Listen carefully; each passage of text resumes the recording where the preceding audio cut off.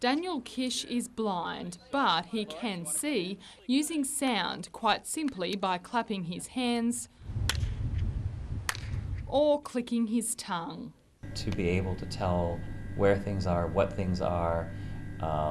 what kinds of surfaces things are made of, contours, shapes.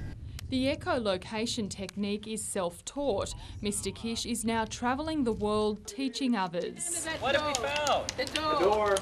This week he's in Newcastle, his classroom a local park. I believe that humans are hardwired to do so.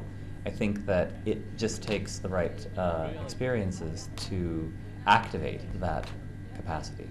Lauren Henley relies solely on her cane to see. She's looking forward to mastering the technique.